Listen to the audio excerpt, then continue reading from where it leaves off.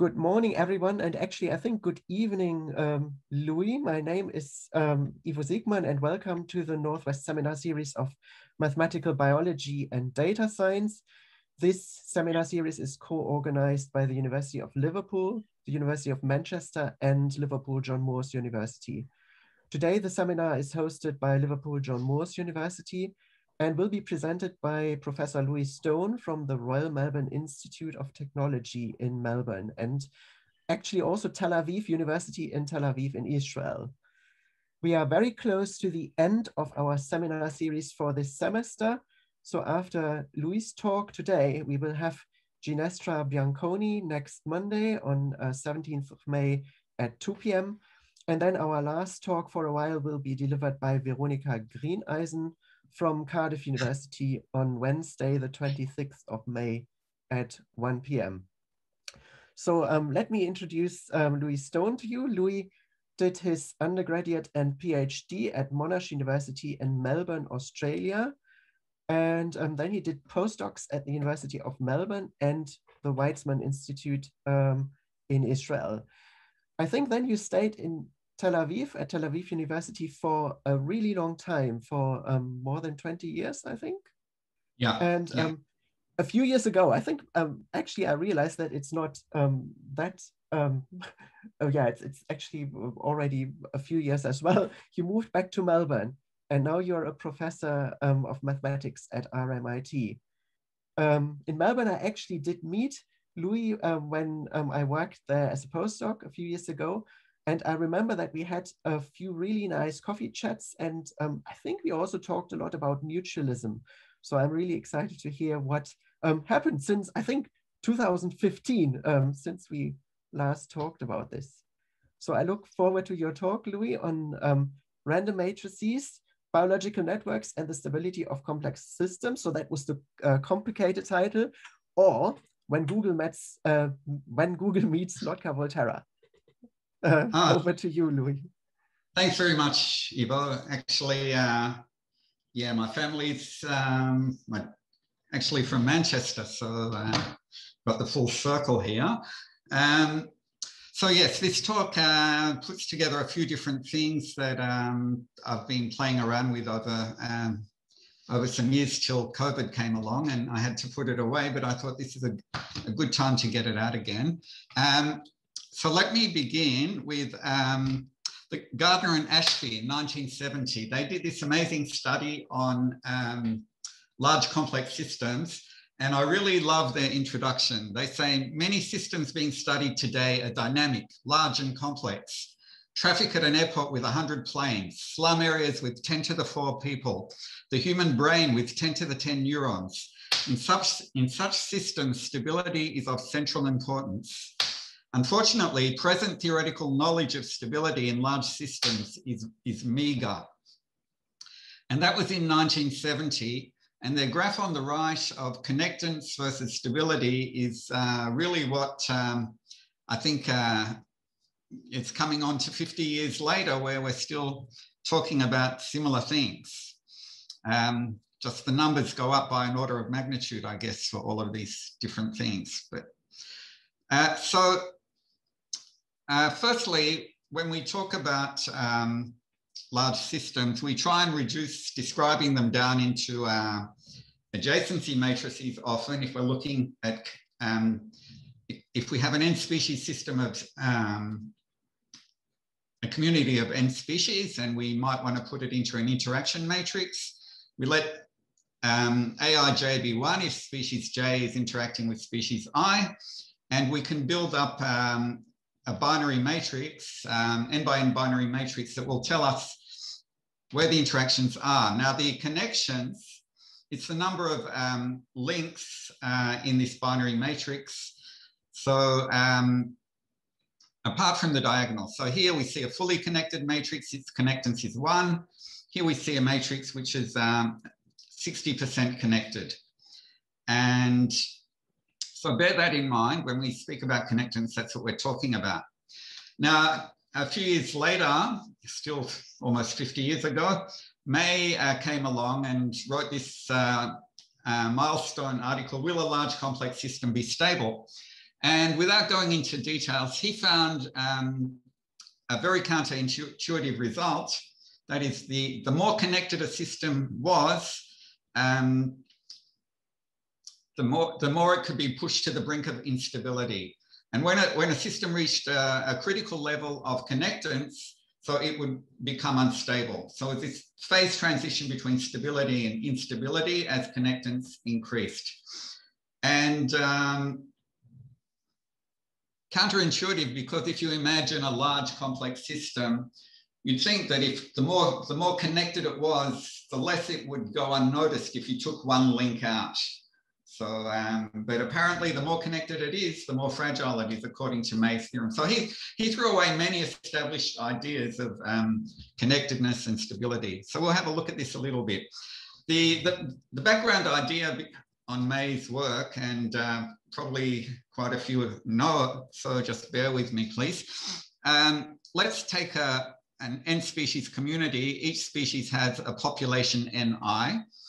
And we'll write it as a vector n, and we can write it as kind of a dynamical system. The ndt is some function of this vector n, non-linear.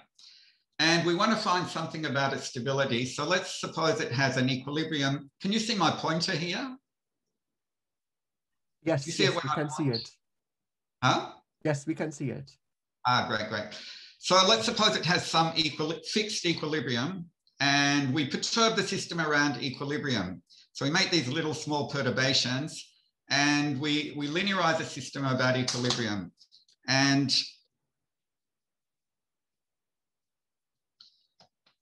so then the stability of the system, we can write it in terms of the perturbations, the dynamics of the perturbations, and A would be the Jacobian of this nonlinear system.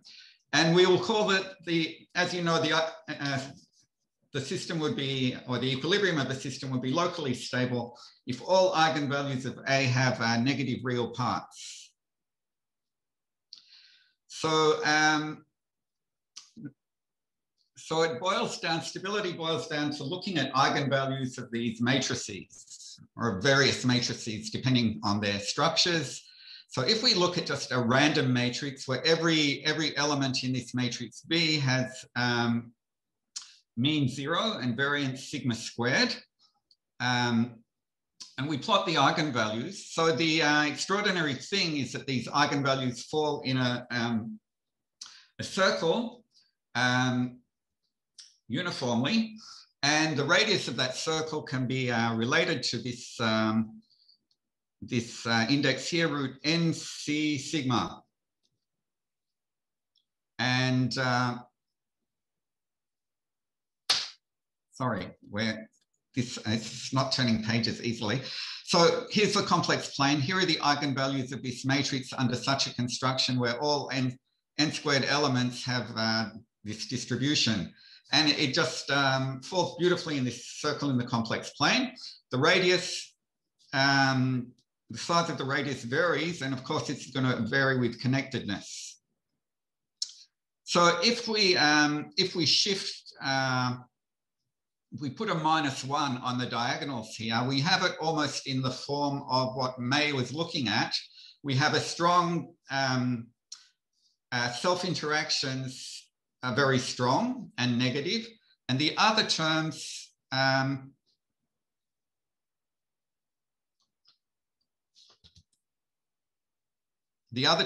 zero. So of course we're just going to shift. We're just adding a diagonal -1s on the diagonal, and it's just going to shift the eigenvalue. So instead of being centered at 0, it's going to be centered at -1, 0. And then so the stability of this system on the top here will depend on whether these eigenvalues can reach into the right-hand plane. So if they cross the y-axis. So of course that will be when gamma is large enough. So it becomes unstable when these eigenvalues cross into the right hand, and unstable when gamma is greater than 1. And of course we know by theoretical calculations, say gamma is root nc sigma. So you can see that as C becomes large, or as sigma becomes large, or n becomes large, we're going to, the eigenvalues are going to have positive real parts and the equilibrium will become unstable. So this whole concept works quite nicely. So if we build an ensemble of these systems and count for a fixed gamma, count how many of them are stable, we'll see that for small gamma, they're all stable, but when gamma becomes close to 1, gamma being root NC sigma, they start becoming unstable. And the sharpness of this phase transition becomes sharper as n becomes larger, as you would expect. So counterintuitive, because the more connected a web, the larger is gamma and the more unlikely it's going to survive a perturbation. So what about looking at more different structures? And I've just before I get to that, I've got a note here about the tropics, because the tropics are the most connected systems in the world. So they're very rich and diverse. So it's a warning that maybe they're the most fragile systems that we have. So, okay, that was the May setup. And I wanted to extend this to look at Lotka Volterra competition models, starting with competition and then moving on to mutualism, as Ivo said. So let's consider an n species competition model. And the Lotka Volterra equations are given in this form. And I think I'm presuming that most of you have seen these equations. So Ni is the biomass or the number of individuals of species I. The 1 is considered like the birth rate. The Aij are the interaction terms. And Ri is the growth rate of the different species, which we're not concerned too much with at this point.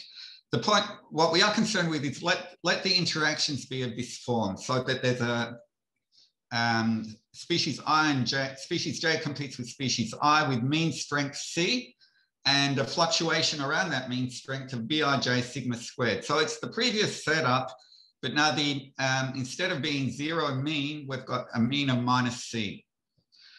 So we're going to let every species suffer from the presence of every other on the average.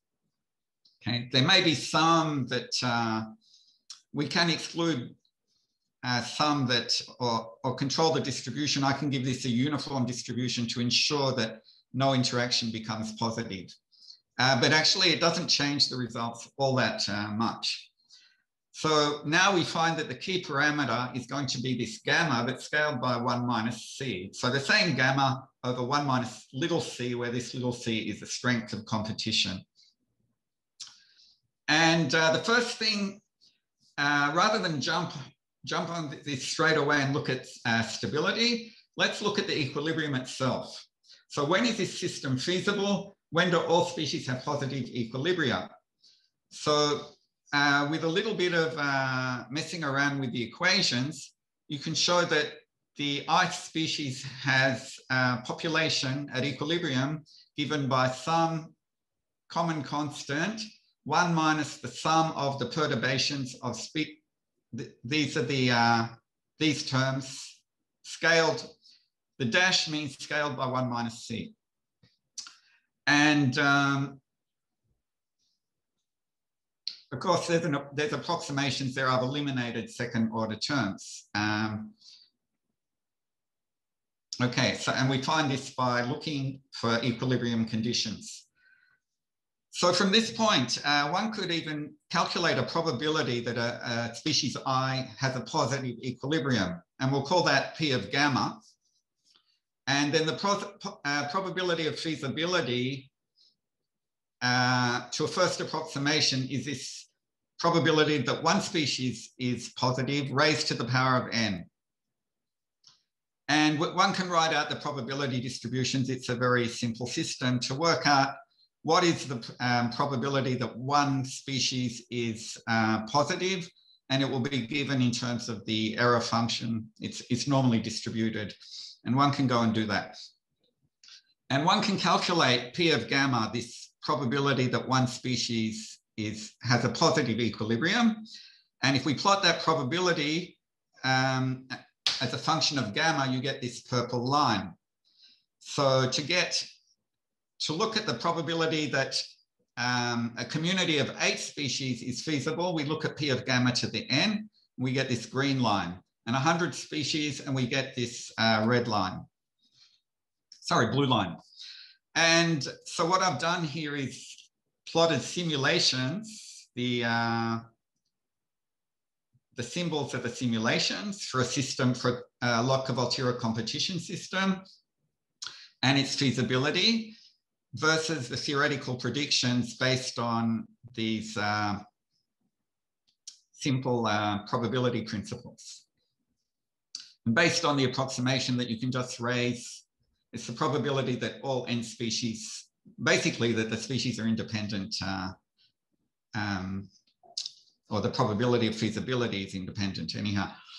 So, but they match up really nicely. So but what we see, I mean, the point of doing this is we see what values of gamma allow for feasibility, and we find that for larger and larger systems, gamma shrinks considerably.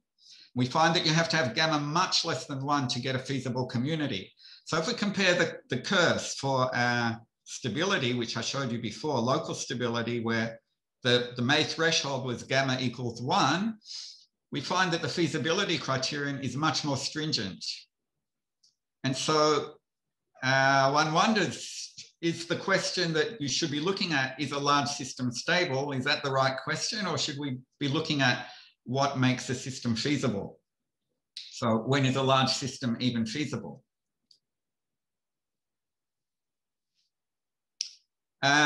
Okay, so let's come back to the stability now.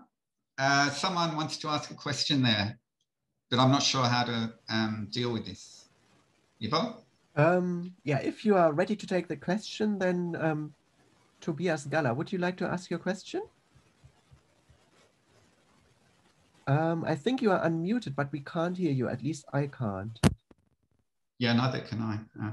Oh, now? Can you now hear me? Yeah, now we can hear you. Yeah, sorry. Well, if you allow the question, I can ask it later if you prefer, as you prefer.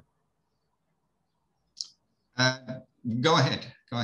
So I think your notion of feasibility is that all of these species survive, right? I mean, you have n, I don't know, let's say a certain number, capital N of species in here, and your notion of feasibility, if I got this right, means that they all have to survive, right? Is that correct? Technically, they all have a positive equilibrium. All right. So you start these Lotka Volterra dynamics, and you're asking under what circumstances is the fixed point such that all Ni are positive, right? Yeah. But that is not the only way to generate a large system. You can, if you start with 1,000 species and half of them survive, you still have 500, right? That's still a large system. So, or if you start with n and n over 2 survive in the limit of large n, that's still a large number. So why this focus on all of these species surviving? I guess that's my question, I guess. I mean, you could say well, there was a... There are various ways to look at this problem. Yeah, you're 100% correct. And the answer is that what you're proposing is a much harder problem. And that is, what will a community collapse to? If you start with a million species, can it exist? Can they survive? Or can they continue to survive, or will they collapse to some subset? That's a whole other problem. Could be, it's a very difficult problem, and why not start this way? Okay, I'll say, okay, I'll stop now. We have written papers on this. This can be done. I'll send you a paper with methods from statistical mechanics. This problem can be solved. Yeah, I'll send you a paper. Right, okay. Okay. Thanks, Tobias. Okay, so So a lot of people go ahead, look at these large complex systems, look at the interaction matrix, look at the eigenvalues of the interaction matrix, and check if it's stable or not. And when in fact, there's a problem there, because the Jacobian of this system is really to look at stability, one has to look at the matrix S equals dA, where D is the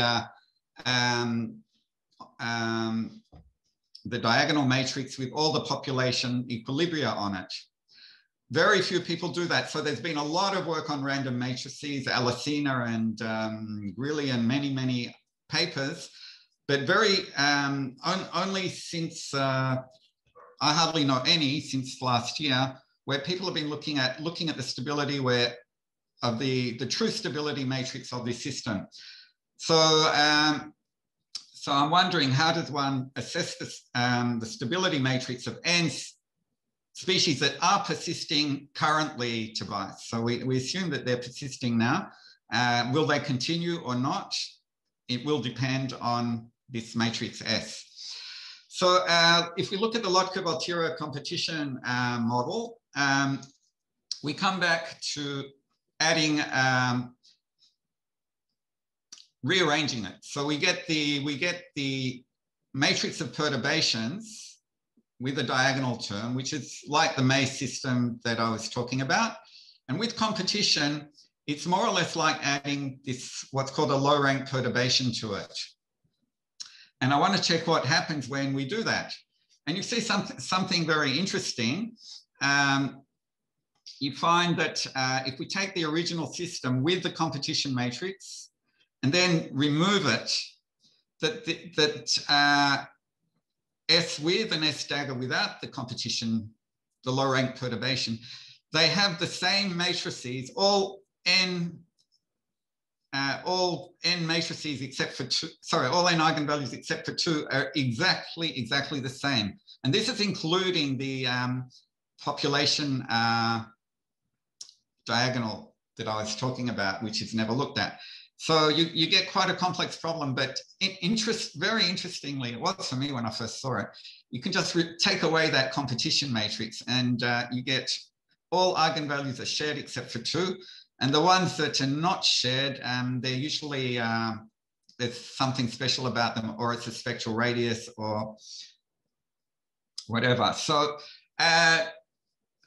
I noticed this maybe 30 or decades ago anyhow, and I didn't think twice about it. But then as I was about to publish something on it, I realized this is just the same structure of the Google matrix of the late 80s. And since then, there's a lot now known about these low rank perturbations. So it's become quite common knowledge even. But you have this property with the Google matrix that it shares all, except for one eigenvalue, it shares all other eigenvalues. So when I add on this low rank perturbation matrix to the Google matrix, it's, and that's the transportation equation. In the Google matrix, they have had this problem that they had to allow, I think, for links that that wouldn't normally be made. And so they added this low rank perturbation on it. And of course, being the Google matrix, after I think Brin and Page published it in 1998, I've never seen so many scientists try and study the stability of this matrix. All of a sudden, there was a huge phase transition in studying eigenvalues of this matrix, I can tell you. So, so I liken it, the property to this, and we can say that can actually, you can work out the details, and you can work out that for the purposes of our analyses, we can drop the low rank perturbation matrix, and we'll get essentially the same results, that if we scale gamma as root n sigma 1 minus c, we're going to get exactly the same eigenvalue distributions and phase transitions as you would with under May's theorem. So stability will be the same criterion except with an adjusted gamma. But what we were finding was that all feasible systems are stable. And the reason was because, as we showed before, the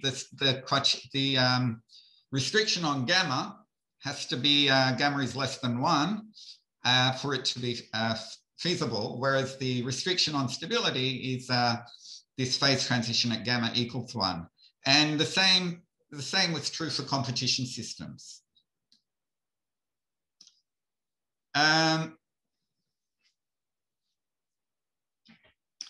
Okay, so the next thing to do was, can we say more about the eigenvalues than rather just saying that it's a Google matrix? So let's look at this.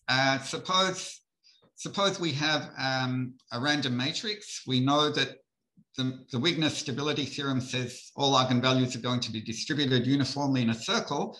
What happens to them when I look at the true stability matrix S equals dA? Namely, I multiply by a diagonal of population equilibrium values, this thing here, D equals diag, times the interaction matrix. What's the, if this is the eigenvalues of the interaction matrix, what am I going to get as the eigenvalues of S? So this is where I introduce Eric Clapton. The eigenvalues come, we have the May-Wigner theorem, so these are the Eric Clapton eigenvalues. We have the eigenvalues distribute in this guitar shape. And it's quite a nice equation for a guitar, if you ask me. And of course, it makes perfect sense because if we make the perturbations really small, then remember A is the effects of the perturbations in A will be like a diagonal matrix, the identity matrix. When the perturbations are very small, A will be like the identity matrix, and it's obvious that the eigenvalues are going to be between the minimum and the maximum population. They'll just sit there and be real. Okay, but as we increase gamma,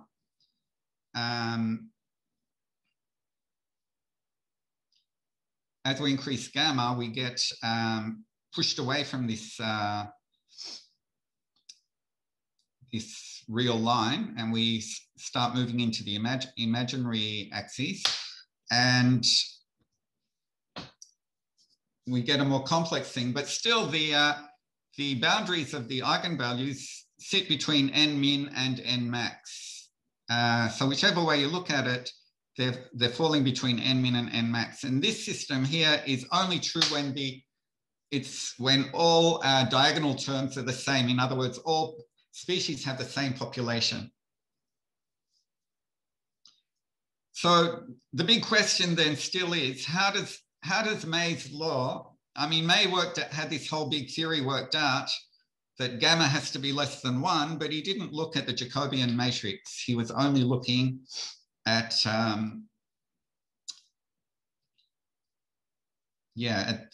this simple case where all diagonal terms are the same. So what can we say about stability? Under what conditions will these eigenvalues move into the have a real part that's positive? Okay, so move into the right-hand plane, and that we don't know. May's, of course, a big gamma is obviously going to push it into the right-hand plane, but oh, this is strange. Yeah. So it turned out some people have been working on this quite a bit, but didn't get very far until this paper in 2015, which wasn't about May's thing. It was, they were dealing with neurodynamics mainly, but there's a way to get the envelope of these red points, how do you get the envelope of the eigenvalue distribution? And these guys came up with a, I found it quite by accident, well, not by accident, I was looking like crazy for a way to get this envelope, or tell me something about this stability of this matrix S. And I converted their analysis to the case of the main matrix, and I found one could work out the perimeter here of the eigenvalue distribution, and it would be governed by this equation here, that if you know the equilibrium number,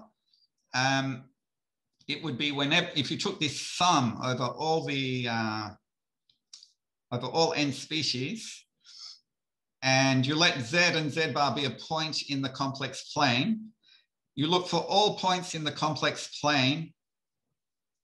You work this sum out for all points in the complex plane, and you ask yourselves whether it's greater or less than 1 on sigma c squared. And if it's greater, you put a blue dot, okay? And it works like that. And that way you can get the boundary of the eigenvalue distribution. So we have a formula here for giving us the boundary points.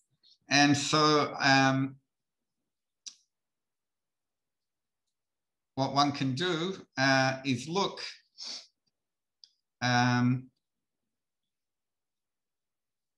is to see if it works well, first of all. So here are some simulations where for different values of gamma, I plotted this, the points that satisfied this inequality.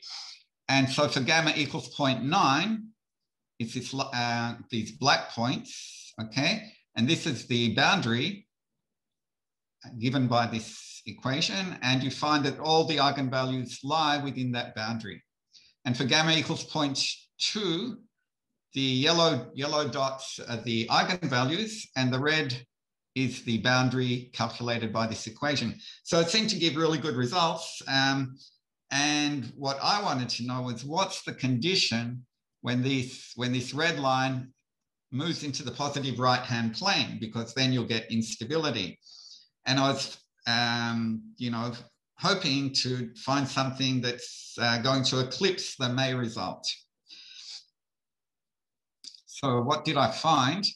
If you, so what we have to do is take this equation and put in the points where z equals 0 into it. Okay, so we let z and z bar equal 0, and we look, when does this red perimeter cross the y-axis? So we're putting in 0 here. Everything simplifies. The ni star squared cancel. We find the point, the value of gamma when the red line crosses the axis is when gamma squared equals 1. So we retrieve the May result. That is that instability arises exactly when May predicted it. Even in this case where we're including population equilibria, which is pretty neat, I thought. And the other thing is you can show that the eigenvalues, for low perturbations, it makes sense that the eigenvalues approximate the population values, but more on that.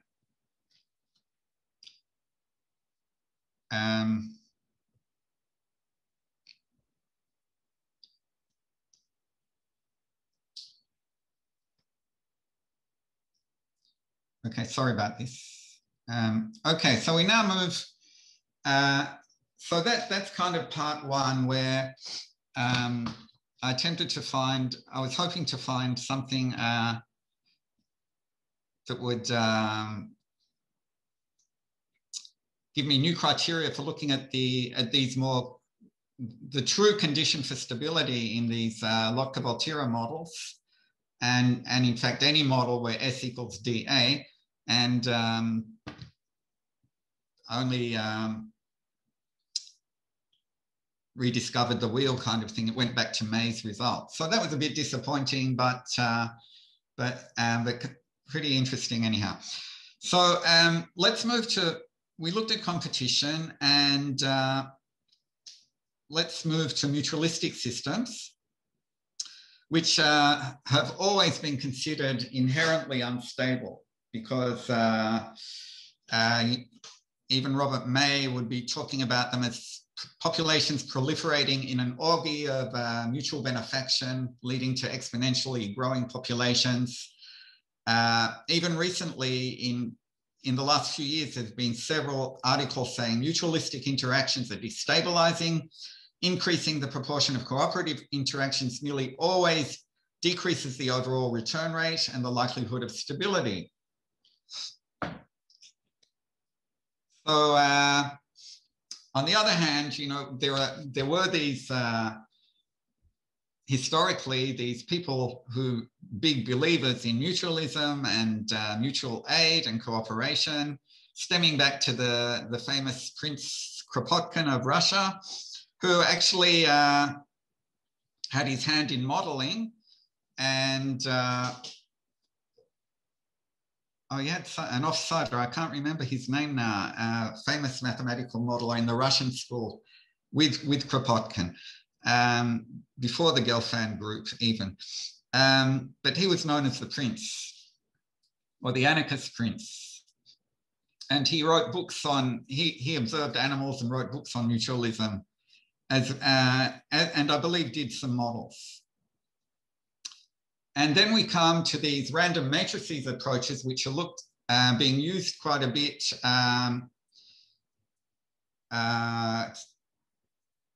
now to look at the human microbiome and to look at bacterial interactions. And they all say the same thing: cooperative interactions destabilize and competitive interactions stabilize. So typically you'd find that as the proportion of cooperation increases, you find that the eigenvalues, as it becomes more red, the eigenvalue distribution moves into the right-hand plane, looking at these mutualistic models. Or as the proportion of mutualists increase, you get, you go from 100% stable to 0% stable. And you actually see graphs as you increase the proportion of mutualism, the eigenvalues distributions, the red dot starts moving into the right-hand plane. And commonly these studies, they look to the largest eigenvalue, or the least negative, and see how that behaves as the proportion of mutualism increases. And either it becomes more stable. What they really mean is more resilient, because as long as your eigenvalues are negative, you're stable. So, but the closer the largest negative eigenvalue, the closest it gets to zero, then the longer the argument is, the more resilient it is, and the longer it, you know, if you give the system a perturbation, it's going to take a long time to return to equilibrium if that the largest eigenvalue is very close to zero. So I set up the simple model that I showed you before, the Lotka-Volterra model for competition, but I just changed every competitive term into a mutualistic term. And I did variations on that. You know, I looked at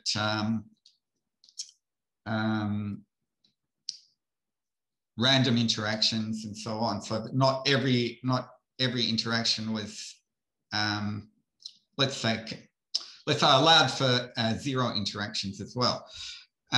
So here's an interesting plot.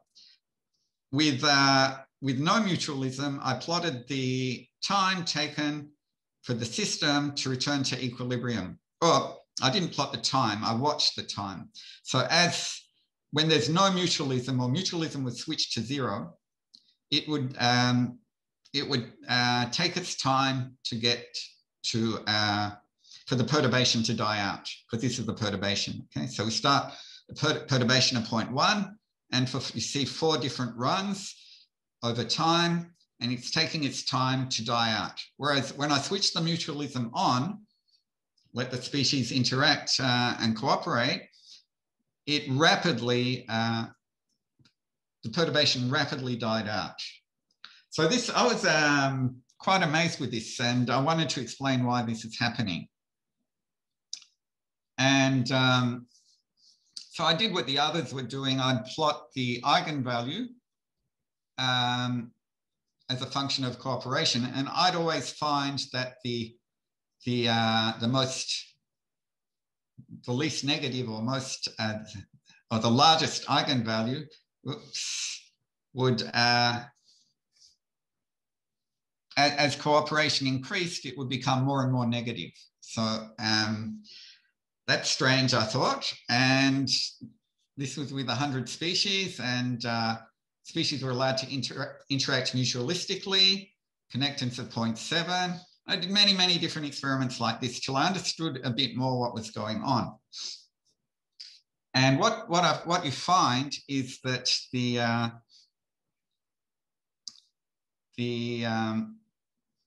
if you plot, these are for plots for different levels of mutualism, and these plot the eigenvalue distributions. And as the levels of mutualism goes up, these red dots, which are the eigenvalue distribution, it's the, they shift to the left and become more and more negative. But we still have always have this eigenvalue at -1, because the S matrix, which I didn't tell you, I didn't go into details, but remember I told you that some eigenvalues don't change. So this is one of them. We always have this equation that S, the true Jacobian times n star is minus n star. So we always keep this eigenvalue -1 is staying. But all the others just shift as I increase cooperation, the whole matrix, the whole distribution moves further and further leftwards. So that's really interesting. It means to me that it's kind of becoming more and more stable, obviously. They're becoming more and more negative. And the blue dot gives it all away. The blue dot is the average population equilibrium. And we see that the eigenvalues are spread around the mean of the equilibrium populations. And you can prove that. You can prove that the mean of the eigenvalue distribution will be the mean value of n star. Here we go, this. So as you increase the proportion of mutualism, the population equilibrium levels grow up, because everyone's trying to help everyone. They're boosting the equilibrium, and then the eigenvalues shift to the left, because they control the populations control the eigenvalues in this matrix S, which equals dA, populations times interactions.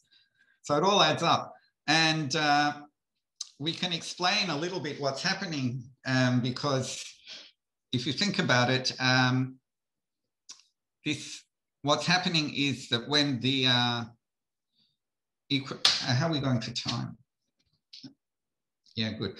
As the eigenvalues are extremely negative, so we have where all the eigenvalues are sitting around -8, and we've got this one here, this one here is telling all the usual people saying, oh, resilience, you have to look at the largest eigenvalue, because that will tell you the return time.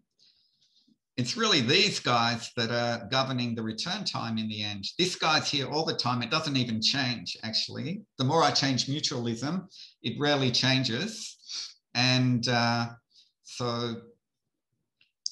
but these guys get pushed to the left, and they're very strong.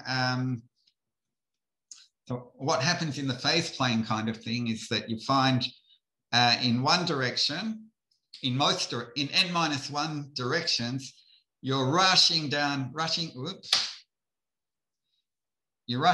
this line really fast, because these are all, got very large negative eigenvalues. And then you slow down because of this guy, and you move on to this eigenvector n star, and you slowly move to equilibrium. So what's happening is we get this huge rush until we're almost at equilibrium, and then it just relaxes and slows down a bit and gets to equilibrium. But in terms of return time, you could say that these mutualists are really helping the system get back to equilibrium, and then it converges. It obviously never reaches equilibrium, right? So you could wait till infinity for it to reach equilibrium. So that's not the best criterion. So that's really what I wanted to say today. So thanks very much for listening to that. Thanks a lot for this really nice talk. Are there any questions? So you can either ask questions in the chat, or you can unmute yourself and raise your hand, use all the tools that you have. May I ask a question? So I always wonder when I look at these studies, so when you look at stability, you basically find out that you don't approach an equilibrium if you have instability. But if you look at oscillations, that doesn't necessarily mean that the system is automatically in danger. If you have a stable limit cycle that doesn't really get very close to low population numbers, I wouldn't really think that the ecosystem is really in danger of losing quite a lot of species. So is there a way to say something about the behavior of the limit cycles as well, that you get when you have instability but not extinction of a species? Yeah. Good question, but you have to pose these questions carefully.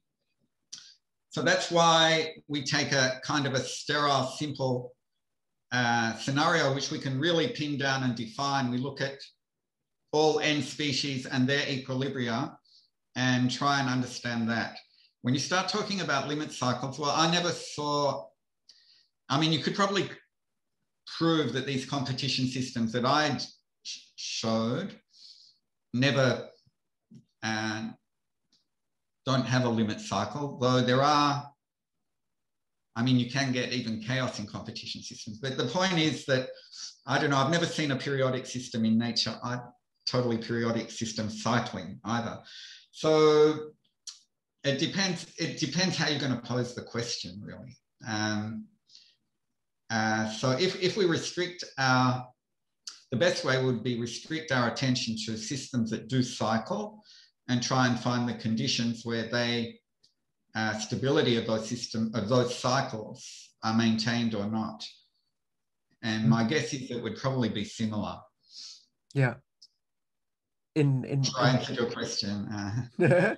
I think that sounds convincing. So I just think, one possibility might also be to see how the system behaves under noise, I guess. So when you add fluctuations, how much extinction you actually observe. That would, in a way, address the problem that you don't really see true periodicity in nature as well. Right. I mean, yeah, it's another dimension to add. Okay, it's going to be very hard to address everything. Yeah. With the one model, but that, like, people are doing that, and of course it's really important thing to be following up. I agree. Yeah. Yeah. So are there any more questions? Tobias has raised his hand. Well, if I may, but so this is a more basic question, really. So you said that May's initial findings are somehow counterintuitive, right? That more connectance or more species make this unstable. And I'm not I understand that this is contradicts empirical findings in ecology, that there are large systems that seem to be stable. But I was never able to understand whether mathematically I should say this is intuitive or counterintuitive. I don't know whether you have any insight. You said something along the lines of, well, if there are many links and if I knock one out, then that shouldn't matter, right? But that's not really what is studied here, because one is studying sort of linear stability of a dynamical system without changing the interaction. So I've never been able to get an understand some kind of intuition why this is intuitive or not. I don't know. I guess it boils down to whether the I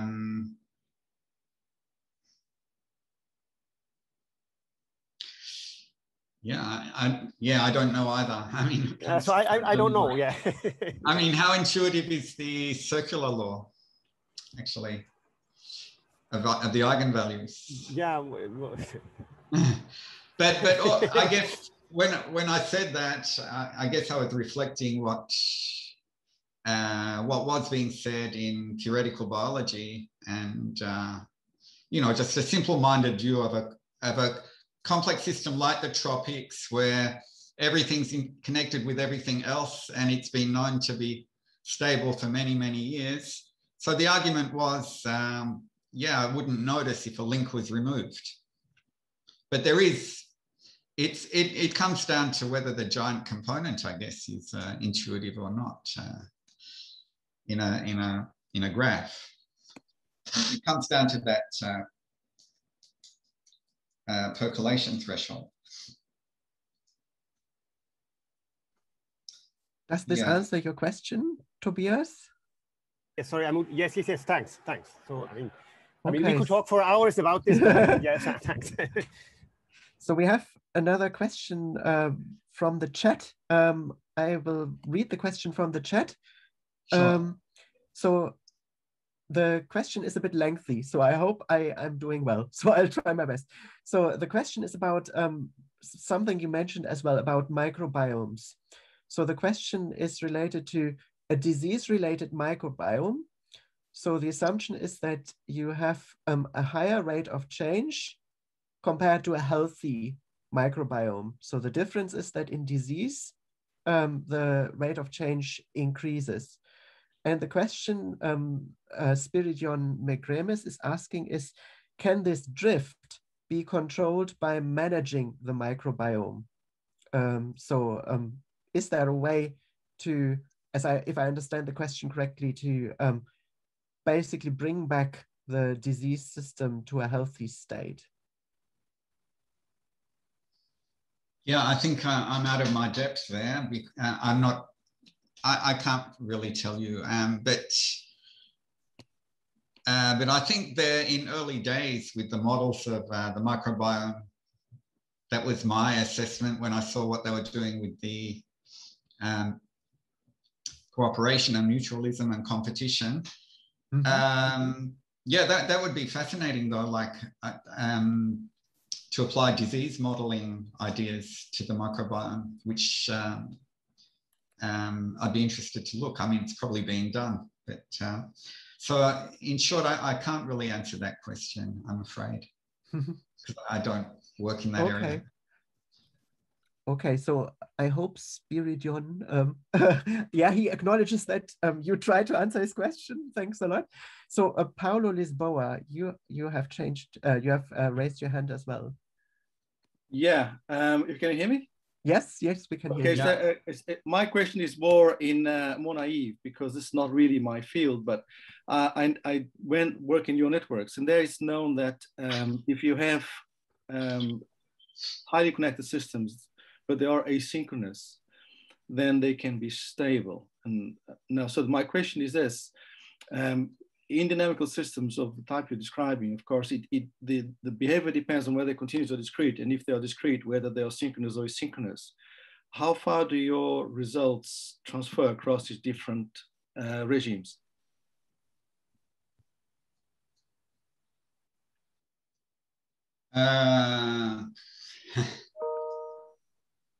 In other words, if you think of ecological systems as study discrete systems as well, but if you think of them as asynchronous discrete systems, does that make a difference to the stability properties?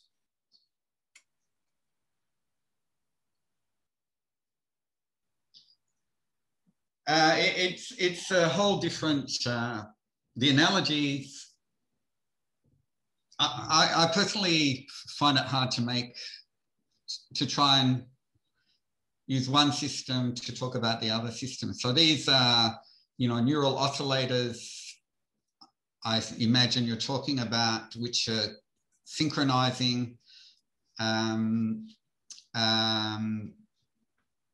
It's something that you wouldn't really apply to population models. So, it's very, take the Kuramoto model, okay, which, can have synchronous or chaotic or God knows what, all sorts of asynchronous and synchronous behaviors depending on the interactions. You can spend your life studying that, but it may not tell you anything about things. We rarely see that behavior in ecological systems. In neural systems, I guess it's much more likely. It makes more sense that you would. I'm not even sure what you see in the brain in terms of synchrony, but we know things are synchronizing in the brain, and there are some systems in ecology where you see synchrony, but to push over to that, one would need to start with set up with a system and say from the beginning, okay, let's imagine we have N species that are synchronized, which sounds a bit artificial. And what are the conditions in which they lose synchrony or gain synchrony?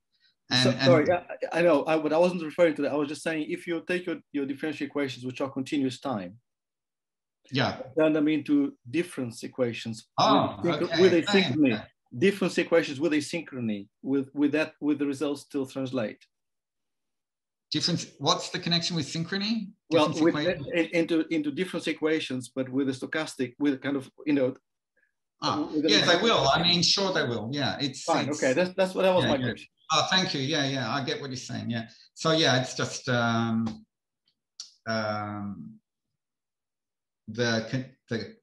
relationship between discrete and continuous differential equations and their stability properties. To a point, we know enough is known about the relationship between the stability properties. They're not exactly the same, but they're well defined and known. Okay, that's it. Thank you. Thank you. Yeah, thanks. Yeah, thanks a lot. Are there any more questions? I don't see any more questions in the chat, and no one in the audience is raising their hands. So I would like to thank you once again, Lewi, for giving us a talk, and I hope you'll enjoy your evening in Melbourne. And yeah, we are. Oh, thanks everyone. A clap. Yeah, there's a few claps and congratulations and all that. So thanks a lot for your talk. Thank you, everyone. Thanks for coming. Thanks.